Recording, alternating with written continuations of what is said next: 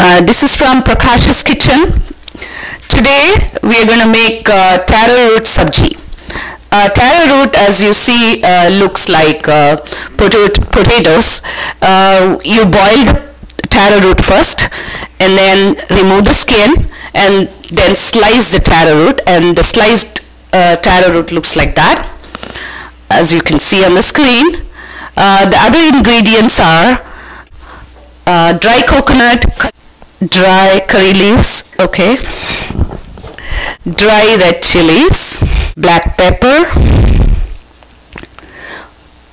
urad dal, and chana dal.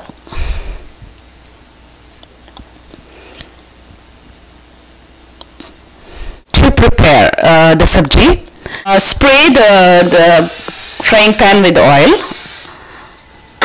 That's about a teaspoon of oil. Add chana dal, urad dal,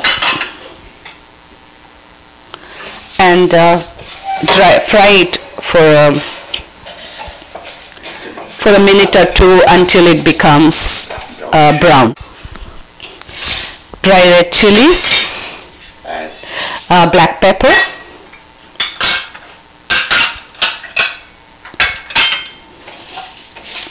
fry for a minute or two till the dals become brown. Keep frying.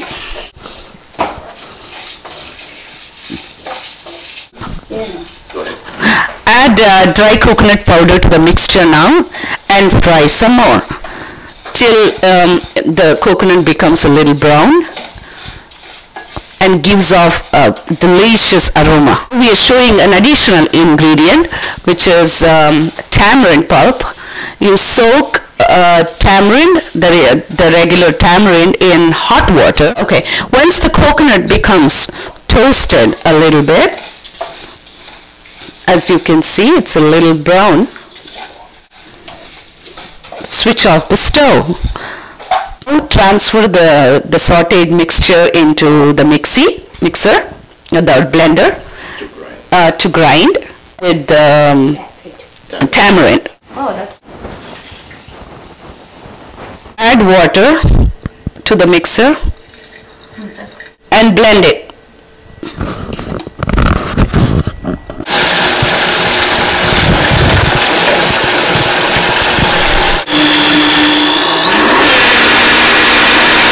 Keep adding water till the consistency is kind of a liquid.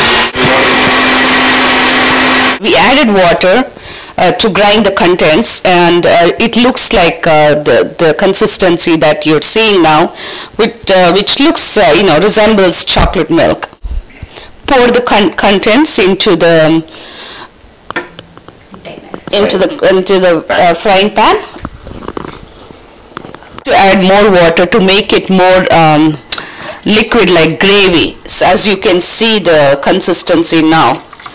This you add salt and asafetida, pinch of asafetida, hing. Kahiga. Okay. Add curry leaves. Curry leaf. Add curry leaves. Today's chef is Sudha Prakash. As the gravy is boiling, as you can see, you can add the vegetables now. Add the vegetables slowly. Once you add the vegetables, cover the lid and cook for 4 or 5 minutes, and you keep stirring until it's done, so that it doesn't get stuck to the bottom. So you have to keep stirring.